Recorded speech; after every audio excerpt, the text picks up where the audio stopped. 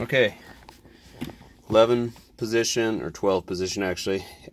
It's technically a 12 position, but the first position is nothing, so some people call it an 11 position, but it's actually a 12 position AEM switch. I don't have the sticker around it yet because I'm not sure if I'm going to keep it the way that I have it set up.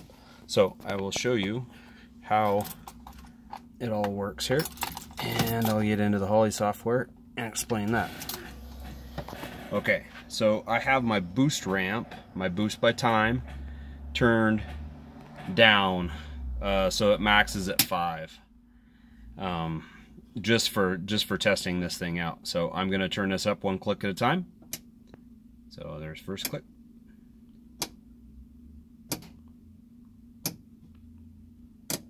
Oops, that was 2 clicks. There's back 1. There you go.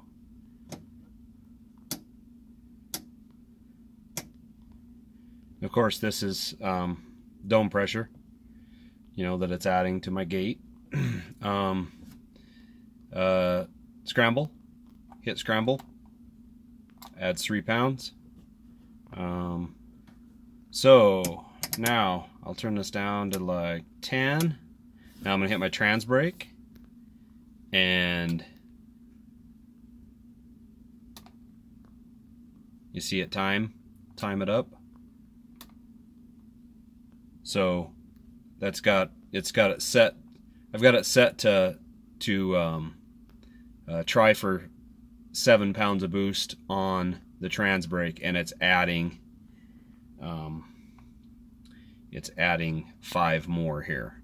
So that's why it's 12 when I hit the trans brake. Okay, so this is how you set up the 12 position switch. So 1D table in the advanced, name it whatever. I just got it named 12 position. Table type is a boost offset. X-axis is 12 position, or whatever it is that you have your input labeled as. Mine's 12 POS switch. Anyway, so put your voltages down here. I've just got mine, the max, it's got more spaces there, so I just carry that out.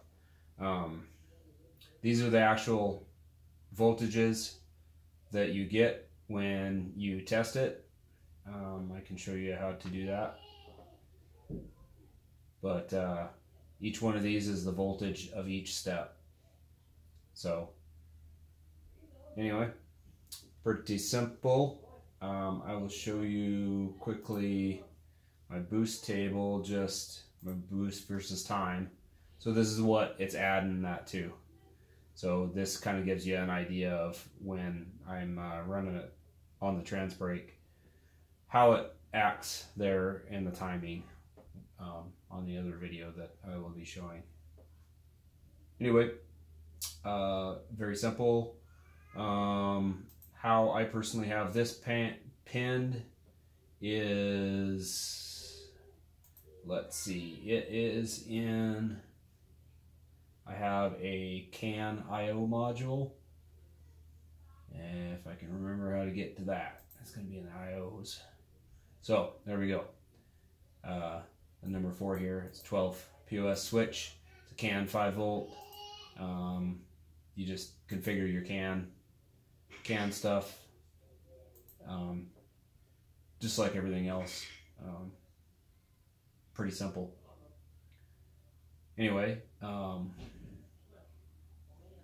that switch is wired. It's very simple, especially if you have a CAN IO, because the CAN IO setup has a 5 volt out and sensor ground out all to it, so you can just run it right to that along with your input. That's how I have mine set up. Seems to be working good. Okay, so how to get the voltages. You need to connect your laptop or whatever to the Holley. Let's see,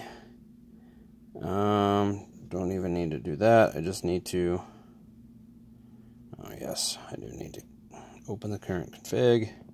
So you need to log into to the Holley, I guess, is what it's called. Turn your gauges on. So I have already done this, switched this on mine, but you just hold down on one of these gauges. Let's see.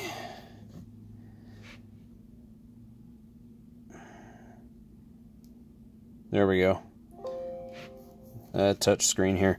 So you click on it if you got a mouse, or you double click, whatever. Anyway, that'll bring it up, and it should be, if you got it labeled as a 12 position, it's going to be at the very top.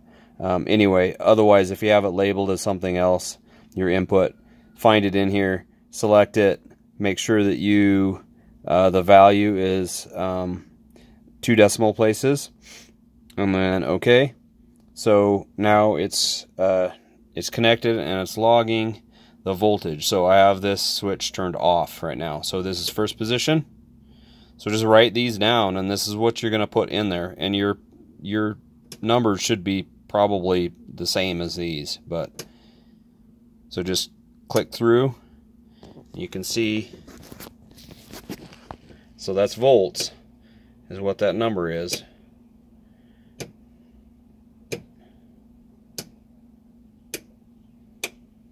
There you go.